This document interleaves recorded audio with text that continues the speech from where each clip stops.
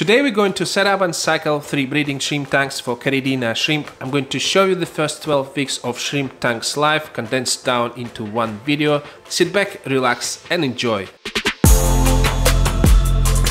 The size of the tanks is the same and they are 37 by 40 by 33 centimeter tall with approximately volume of 50 liters, which is around 13 US gallons. I made all 3 tanks the same way with the glass partition at the back to create an undergravel filter, my favorite filtration for Caridina. This way I can fit around 4 liters of aqua soil inside each filter, and this is quite a lot of soil for tanks this size. I used ADM Azonia soil golden version for 2 of the tanks and master soil for another tank, and this is the first time I'm using this soil, so we're going to find out how it works in this video. Once I filled the tanks with the soil, I sprinkled approximately 4 grams of bacterial powder on top of the soil. I've used bacterial powder I've got from Taiwan in 2 of the tanks, including the tank with master soil, and in one of the tank with ADM Azonia I've used bacterial powder I've got from Qualdrop and this DSP Bacterial and Bacter. I never used these products before, so today we're gonna see how they perform. After that I filled the tanks with RO water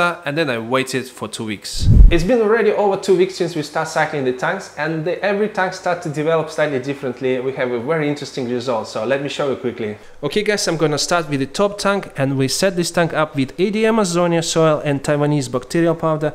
We have a quite good result so far. We have this cotton-like algae start to growing on the surface, which is good sign. We have a little bit of these brown spots on the glass, a little bit of dust green algae on the glass as well. And here I have another tank, and we set this tank up with master soil and we use the same Taiwanese bacterial powder, and take a look at this result. It's looking good now. You can see we have lots of green dust algae inside this tank. We also have this cotton-like algae. And now let's move to the last tank, and this tank I set up with ADM Azonia soil and with Qualdrop products. I'm happy with the result, how this tank is developing so far, and Qualdrop products are definitely the good products. You can see we have lots of these brown clusters of algae and lots of the dust algae as well. So guys, what we're gonna do now, we're gonna do 50% water change, and we're gonna add a little bit more bacterial powder.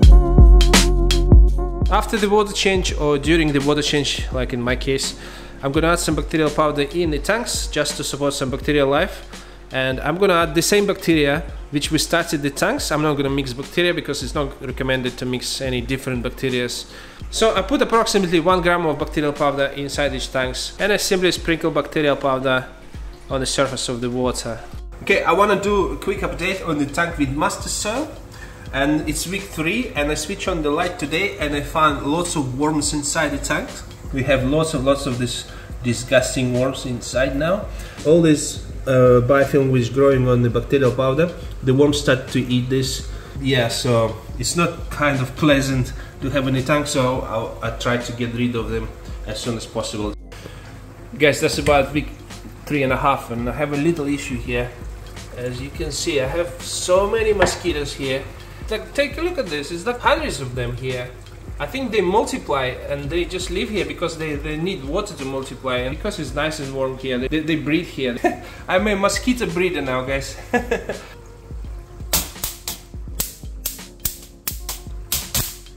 So I finally figured out that puzzle, guys. So those mosquitoes we saw, they weren't actually mosquitoes, they were midges. So it's like kind of looks like mosquitoes, but they don't bite. And their larva is actually a bloodworms, and I didn't know that. So those bloodworms we saw in the tank, they were actually a larva of that flies, midges, and some of them eventually become midges again and start to fly above the tanks. That's why we saw so many of them there. So mystery solved now. Guys, I'm back with an update. It's been 4.5 weeks since we started cycling our tanks, and our tank's doing amazing. Let me show you. Okay guys, take a look at this tank.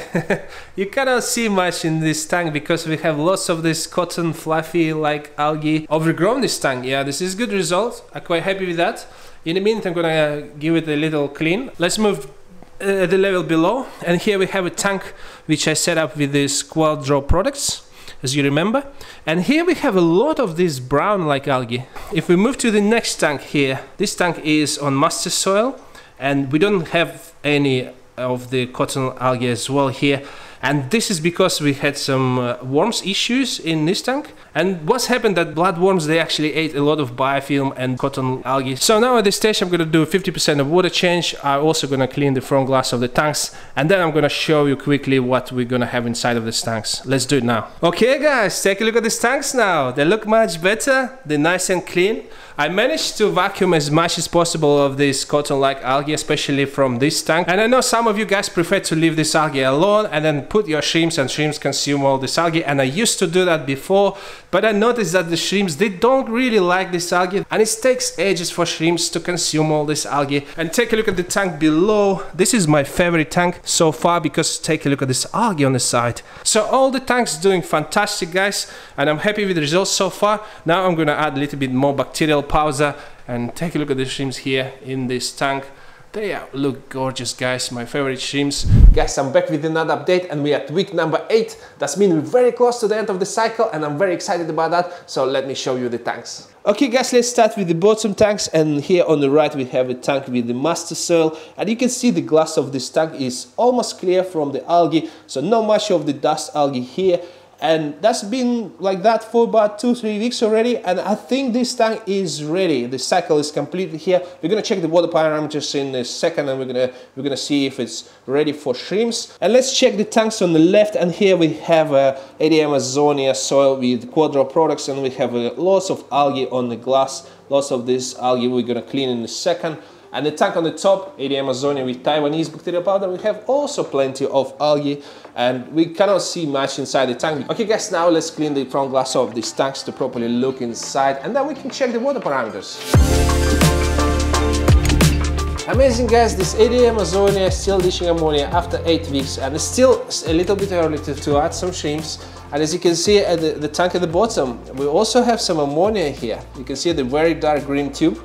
And in this tank we have a little bit more ammonia, because this tank is 1 week younger. Guys, if you want to be on the safe side, you want to wait until your ammonia gone completely before you're adding your shrimps. And as you can see in this tank on master soil, we have 0 ammonia already. That means this tank is completely cycled and it's ready for shrimps now. But at this stage I think it's going to be completely fine to adding some plants, and I'm going to prepare some plants, guys, and we are going to add them into these tanks. And guys, if you know me, I like to have mosses in my tanks, and because the shrimps like to graze on the moss, and it looks absolutely stunning.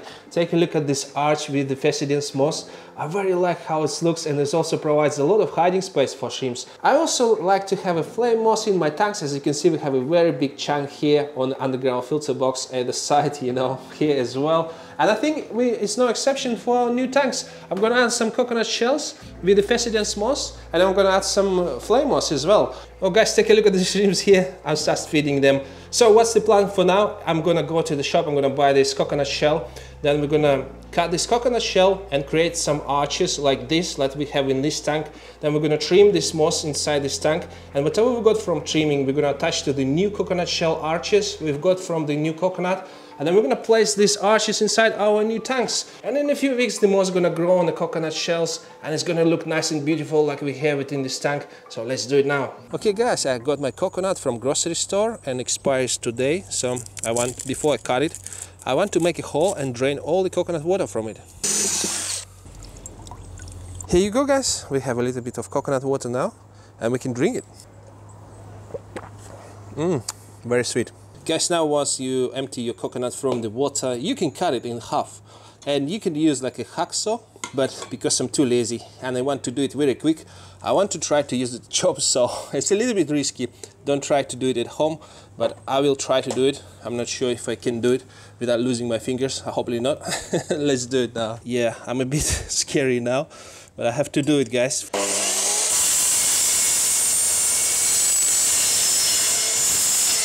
Whoa! Yeah, I made it. It was a little bit risky, but I made it. Okay guys, this is what you're gonna get once you remove the coconut flesh. You're gonna end up with a shell like this. Very nice. So now we can cut it with a jigsaw. Oh my god, I forgot to switch on the camera. I thought I'm recorded, so my bad, apologize for that. So I cut it with a jigsaw like this, so just to show you quickly. So it's simply I just cut it around like this. And now it's time to attach some moss on top of it. And we also have the trim from the moss here. So what I do, I simply just distribute the moss over the surface with an even layer like this. So this is what I've got at the end, guys, and now it's time to attach the moss to the coconut, and I'm gonna use just a thin thread, and I'm gonna just wrap the thread on top of the coconut like this and just attach it to the coconut. You can also use super glue to do that, but I'm not very big fan of super glue. This is it, the first arch is finished, and I'm gonna place it in the bucket of water for now.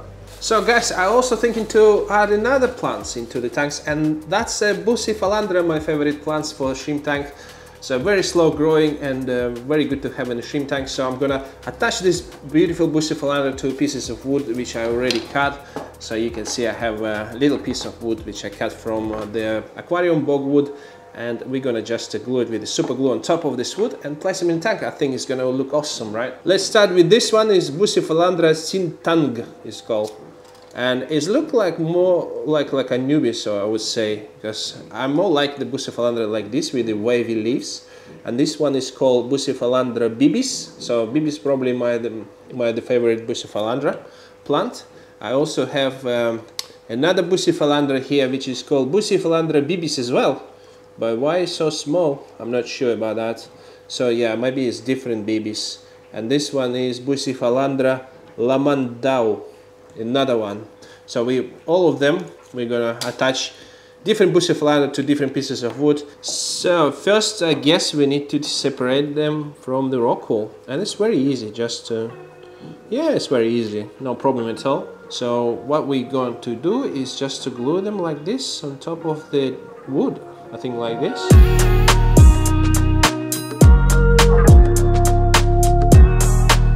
And this is the last one, guys, and it looks awesome. So our first tank, and coconut shell with the moss as well, just here. Looking good so far, guys. And guys, at the back I'm gonna put a small amount of flame moss, and I think that's it for this tank. So now let's put some more plants in our next tank.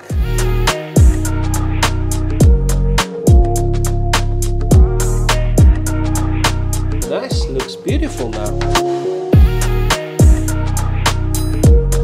Looks beautiful, huh? So I guess, guys, I'll see you in 1 week with another update. Guys, I'm back again with another update, and it's been exactly 1 week since my last update, so we're at week number 9.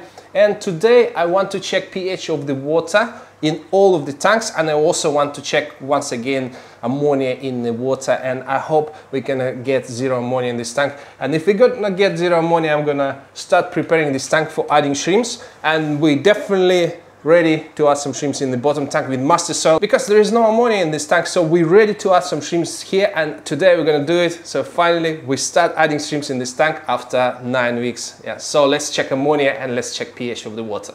Guys, I just tested pH of the water in all the tanks, and I have quite a good result. In the tanks with ADA Amazonia, I have pH roughly about 5.5, and pH of the water in the tank with master soil is slightly higher.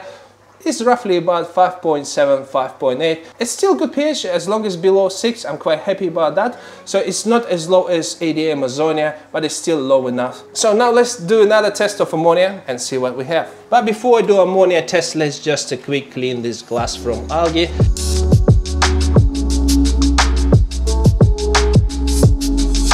Okay guys, I just tested ammonia in all the tanks, and as you can see, we still got some ammonia in the tank. This tank with ADA Amazonia, and it's at week 9, we have some ammonia, and from my experience it's completely normal. Last time ammonia started to go away after about 10 weeks time, so we need to wait at least 1 more week before we add some shrimps. I know guys, it's very difficult to wait. You always want to add your shrimps as soon as possible, and you're always thinking like, why is not going away, why is still ammonia in the tank? But you have to be patient, it's completely normal.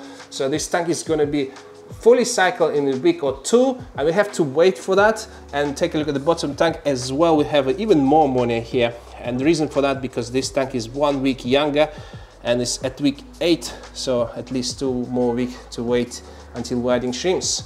But this tank with master soil, we have zero ammonia. I think the ammonia stopped bleaching in this tank at week about 6.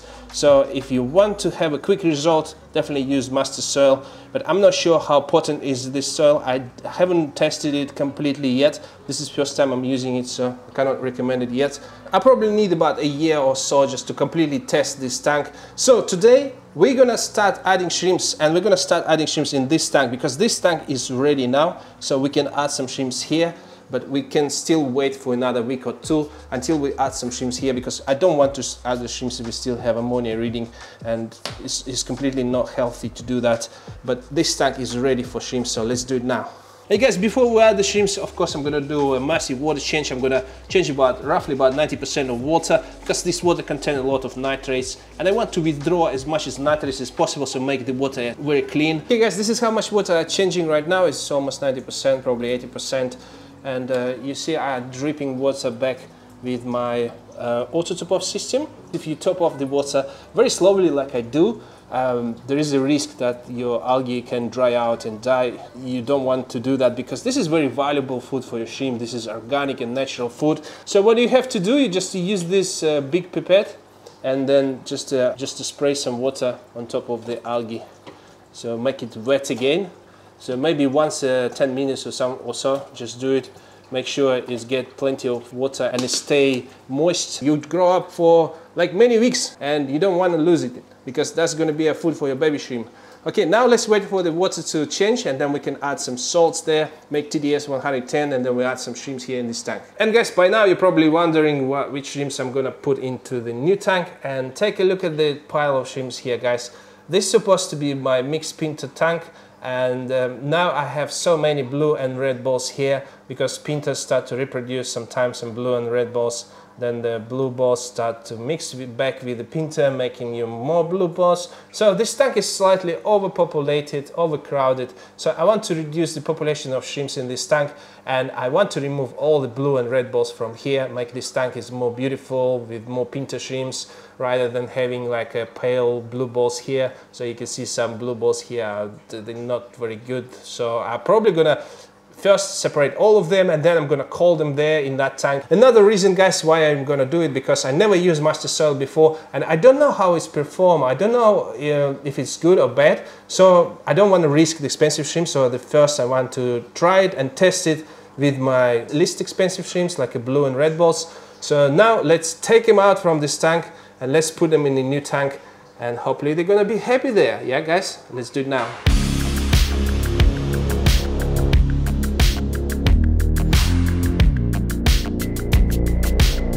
Quite enjoying catching the shrimps, guys. I find it very relaxing. Okay guys, take a look at the shrimps here inside this little jar, and we have roughly about 100 of blue and red balls here. They all gonna go into this tank once we complete the water change.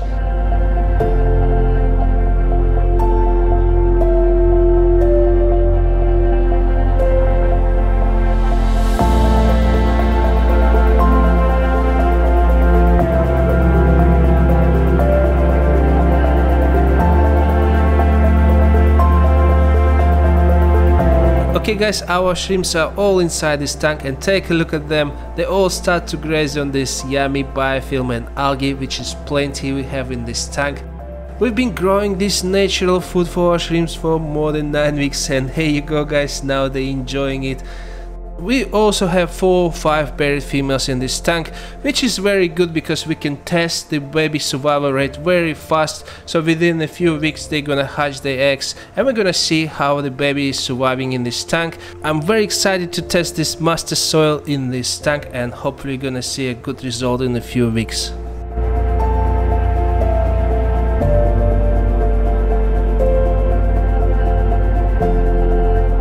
Good day everyone, it's been another week just passed since my last update. That's mean we're at week number 10, and it sounds like a lucky number because we've got another tank ready.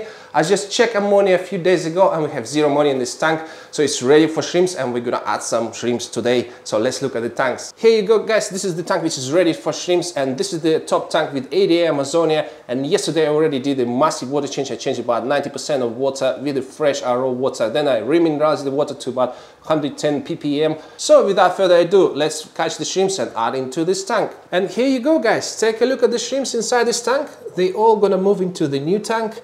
They are Black Galaxy Pinto shrimps, and the reason why I want to move the shrimps is because this tank is not doing great. So this tank is about 2 years old, and about 7 months ago I decided to change soil inside the UGF boxes, and I even had a video on my channel showing you doing that.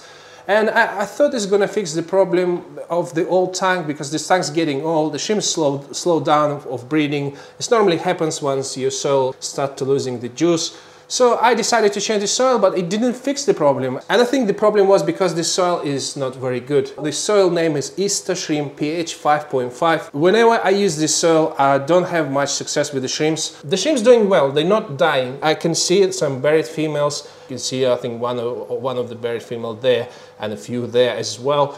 So the shrimps are getting buried, but I don't see any babies. I mean, I see some babies, but not many at all. I use the soil in this tank at the bottom with my Golden Galaxy shrimps as well. And I had the same problem, guys. I bought the shrimps like roughly about 8 months ago, and I don't have any single babies. I always see buried shrimps here, and at this moment I know that at least 2 shrimps here buried. I don't see any babies. So this tank is another example when I use Ista Shrimp pH 5.5 soil with very bad result, and I'm not gonna use it again, guys. So guys, I'm gonna close this tank down. I'm gonna reset it completely once I move the shrimps. This is gonna be another my good project, so if you don't want to miss it, make sure you subscribe to my channel if you haven't subscribed yet. And also I'm going to do the same with this tank. As you can see, I have even algae issues here. I know this soil is promised you to keep your pH at about 5.5 level, but in reality, in a couple months, it starts buffering your water, and it's kind of becoming inert soil. And if you have an inert soil in your tank, your pH more likely to be higher than 6.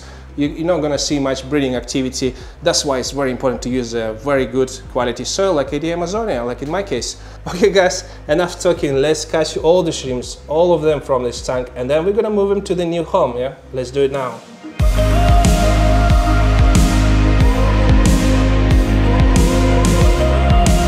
And guys, take a look at them.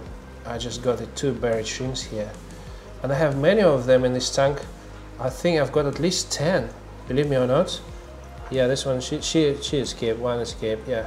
So, I have many of them here as well.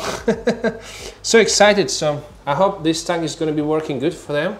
And we managed to get a lot of babies in that tank. Yeah, this shrimp is beautiful. I very like her. Take a look at her. That's definitely her because she buried. So it's definitely mama shrimp. Yeah, excited. Here you go, guys. Take a look at all the shrimps in this little box. We have a lot of them. Oh, calm down. They spooky a bit. Oh my god, look at them. They're a little bit scared to see me waving with my hand, so I need to be careful. I don't want it to spook them too much and stress them too much. So many of them here, guys. So I'm very excited to see them breeding in this new environment. So enough talking, let's release them into the new home. Okay guys, I'm ready to put all the shrimps inside this new home. Here you go, I'm very excited. So many shrimps, guys. Take a look at them. Oh my god. Oh my god, so awesome, guys. So many shrimps, guys. Nice, I'm very excited. Alright guys, take a look inside this tank. Take a look at all the shrimps. You can feel from my voice I'm very excited, guys, because I was waiting for this moment for over 10 weeks, guys. And I'm super excited to see so many shrimps here. I think we have at least 60 of them here. Mix of juveniles and adults and little babies. Most of them are adults because they didn't breed too much in that tank. So we have so many buried shrimps in this tank. And take a look at this buried mama here, full of eggs. If you look at the shrimps, you can see they don't move too much, and the reason for that because they have so much organic and natural food. They just don't need to move. They just can stay in one place and consume the tasty algae and biofilm. They don't need to look for the food. The food is everywhere, literally everywhere. Take a look at this glass. Take a look at this soil. It's just, this is the result of 10-week cycle. This is why I don't like to rush the cycle. I like to cycle it nice and long. This is when you grow a lot of this natural food for your shrimps. They're not going to be feeling stressful because they have lots of organic food for them. And once they hatch the baby survival rate is going to be insane here. The baby going to have a lot of food. This tank is brand new and with the nice and low pH. This is ideal environment for the baby to survive. They're not going to starve to death. Also, we have a little bit of algae start to grow on the moss. and that's why the moss is not growing very well. So these shrimps going to be take care of that. They're going to consume this algae, they're going to clean this. And if you take a look at this tank downstairs where we put the shrimps like a week ago, and you can see this moss is nice and clean. At the back, moss is nice and clean because the shrimps consume most of the algae already. I didn't feed them in purpose so they can clean this tank. And guys, I'm not going to feed the shrimps as well. I'm going to wait for another week or two until I'm going to give him first feeding, because they have plenty of food for weeks, guys. You see that. If you want to properly cycle your tank, don't rush it, be patient and wait for the good amount of time, at least 8 weeks, for the algae, for the biofilm to grow, for the nitrifying bacteria to establish, and then you're gonna good to go, and then you're gonna have a good success, guys. Yeah, of course, I'm gonna get back to you once this tank is ready in a week or so, and then I'm gonna give you a further update on the shrimps. Guys, I'm back with another update. It's week 12 and it's been 2 weeks since we added shrimps in this tank, and this tank is doing absolutely great. I have a very good feeling about this tank, guys, and take a look at the shrimps here. They're doing fantastic here. I also see a lot of little tiny babies here. That's mean maybe 1 or 2 shrimp already hatched the eggs, and we have lots of babies here in this tank, and I very like this tank, guys. And take a look at the back. I guess it's more yummy stuff growing on the UGF box. And guys, take a look at this plant here, Businesses plant on the wood, and the shrimps absolutely love to hang around on this plant. And you can see it start to be very clean now. So it used to be covered with algae, and now the shrimps did a good job of cleaning this tank. As you can see, it's looked much cleaner than when we added the shrimp. I think the tank used to look like this tank at the bottom, which by the way is already cycled, and I just checked ammonia yesterday and 0 ammonia, so it's time to add the shrimps in this tank. And as you can see here, we have Businesses plant, but it's a little bit overgrown with dust algae, because we have an insane amount of dust algae growing in this tank. I just cleaned the front glass and it was completely covered with the dust algae, and it's absolutely normal, guys, because the soil got lots of minerals inside. You can see the tank with master soil is doing absolutely good as well. No dead shrimps so far. The shrimps doing fantastic. I haven't fed them yet, and you can see this tank is completely clean. The Pheasant's moss it's looked nice and healthy, nice and green. Businesses plants is nice and green, and here as well, so I'm completely happy with this plant. You can see that flame moss is growing fantastic as well here. So I think today we're gonna feed the shrimps as well, because it was 3 weeks here, the shrimps haven't got any food at all. I also wanted to give a little bit of food for these shrimps. They've been here for 2 weeks without food, and you can see they almost clean everything with the cotton-like algae. Here we have a little bit left of cotton-like algae just in the middle, and remember I said the shrimps, they don't really like this algae, and you can see they still haven't finished it yet. It's not too much stuff here. We put a little bit of plants, but remember this is the breeding tank. We want to see the shrimps. If any shrimp die here, you can spot it straight away. The only shrimps you might not see is just behind this moss, because I know there's many shrimps there. They just like to hide, especially the buried shrimps. They like to hide, and I know that underneath of this coconut shell we have lots of buried shrimps. I saw like 1 or 2 at least. So finally, guys, our last tank completely cycled. We have 0 ammonia here, and yesterday I already changed the 90% of water in this tank, and I remineralized the water to 110 TDS. As you can see, we have a tiny babies here. You can see here as well, one on the soil here. I'm not sure if you can see him. So why they are there is because I just put the moss here, and they've been on the moss. I've done this many times. When I move the moss around, I always move babies with the moss. So we have a little tiny babies, and they managed to survive here. It was some ammonia here before, and they live here for 2 weeks, and they're absolutely fine. Okay, enough talking, let's get some shrimps for this tank, guys. Guys, take a look at the shrimps here in this tank, and they are yellow galaxy fishbone shrimp, or also known as golden galaxy fishbone shrimps. Very beautiful shrimps, and I haven't managed to breed them, and the main reason for that is because of this crappy soil I'm using here. Ista shrimp pH 5.5 is absolutely garbage.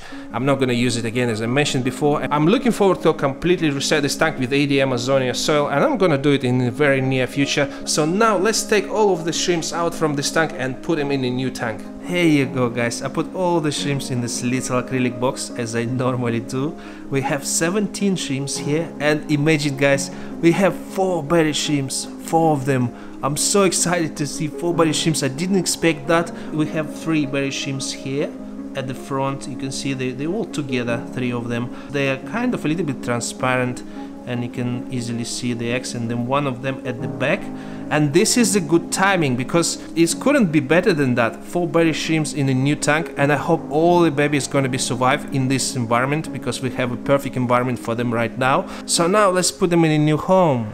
Okay, my little fellow shrimps, I hope you're gonna enjoy these new apartments, and I wish you to breed a lot, guys. Woohoo!